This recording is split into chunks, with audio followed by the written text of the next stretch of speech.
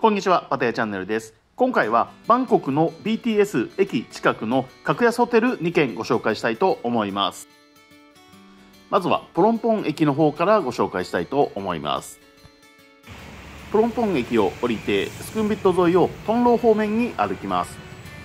トップススーパーマーケット手前のソイ41を左に入ってすぐ真正面にありますのが、今回ご紹介しますアラワナエクスプレスプロンポンになります。以前は違う名前のホテルだったみたいなんですが、オーナーさんが変わってホテルの名前も変更になったみたいです。詳しいホテルの場所は動画説明欄に載せてあります。近くにスーパーマーケットや日本食屋さんも多いですし、1階部分がセブンイレブンになってますので、かなり便利だと思います。そして入り口はちょっと分かりにくいんですけれども、こちらの小さな入り口を入るとレセプションがあります。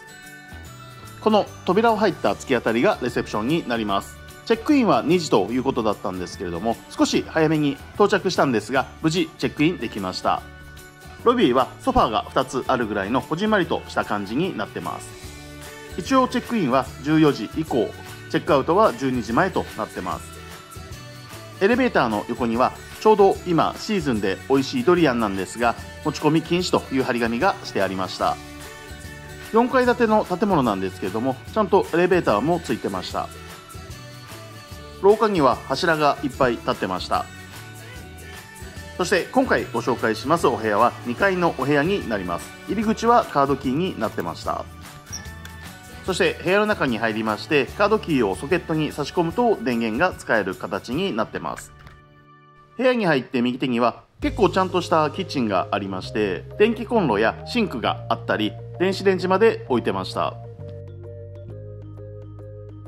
引き出しの中にはスプーンやフォークなども置いてましたし、鍋、フライパン、食器なども揃ってますので、長期滞在される方にもいいんじゃないかなというホテルになります。そして僕自身今までいろんなホテルに泊まって初めて見たのがこちらの消火器になります。キッチンがあるからだとは思うんですけども、珍しいんじゃないかなと思います。そして今回予約した部屋は一番安い部屋になるんですけれども、デラックスクイーンというお部屋で18平米になります。こじんまりとした部屋ではあるんですけれども、必要なものは一通り揃ってる感じです。当然クーラーもちゃんとあります。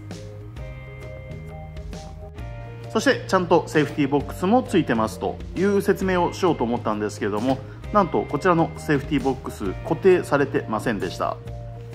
丸ごと持っていけてしまうセーフティーボックスになります。そして窓はちゃんとあるんですけれども、残念ながらバルコニーはついてません。景色もただの通りの景色ですので、特に見るものはないです。そしてカーテンではなくてローラー式のブラインドになってました。続きましてバスルームになります。なんとトイレにはウォシュレットがついてました。あまり新しくない建物ですし、広くなかったんですけれども、特に問題はありませんでした。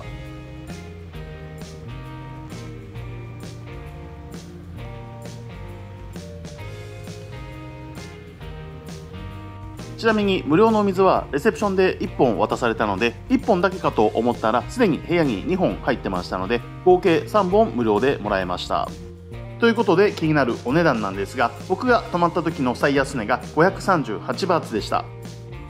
今の時期は多少値上がりしてるんですが、それでも621バーツとかなりお値打ちな金額になってました。続いてご紹介するホテルの最寄り駅はエカマイ駅になります。皆さんよくご存知のパタ駅のバスステーションがある駅になります。そのバスステーションの真向かいのソイ63を進みますと、本日ご紹介しますホテルがあります。こちらのホテルも駅から徒歩数分のところにあります。ということで今回ご紹介しますホテルはこちらのナントラエカマイホテルになります。バンコクにはこのナントラ系列のホテルいくつかありまして、一度だけシーロム店の方に泊まったことがあります。シーロム店に泊まった僕の感想的にはあまりいいイメージはなかったんですけれども、こちらのナントラエカマイの方はネットの評価も高かったので今回泊まることにしました。チェックイン時間は14時、チェックアウトは12時となってるんですけれども、今回も少し早めに到着してしまったんですけども、11時半前にチェックインしてもらえました。ちなみにコーヒー紅茶はロビーに置いてありまして、自由に飲むことができます。ちゃんとエレベーターもありまして、建物は6階建てになります。今回は3階の角部屋のお部屋をご紹介したいと思います。お部屋の鍵は一見カードキーのような感じなんですが、バッテリーが切れてるのか故障かわからないんですが、鍵で開けるタイプのドアになってました。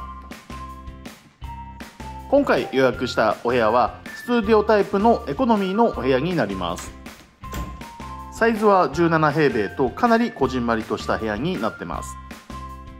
そして一応部屋の中にセーフティーボックスあったんですけれども、先ほどの部屋と同様、固定のされてない意味のないセーフティーボックスでした。クローゼットなどはないんですけれども、天井からハンガー掛けが吊らされてました。冷蔵庫は小さいキューブ型のものが置いてありました。無料のお水は2本置いてありまして、洗面台はバスルームではなくて部屋の中にありました。そして大きな窓はついてるんですが、バルコニーはついてません。景色はバンコクらしく、向かい側の建物だけになります。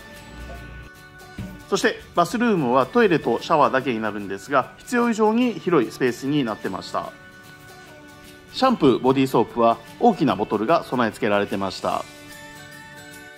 そしてこちらのホテルのお値段なんですが、8月の平日1泊最安値はアゴダで479バーツというかなり安いお値段になってました。以上、今回はバンコクの BTS 主要駅から徒歩圏内の最安値に近いくらいの格安ホテルを2軒ご紹介させていただきました。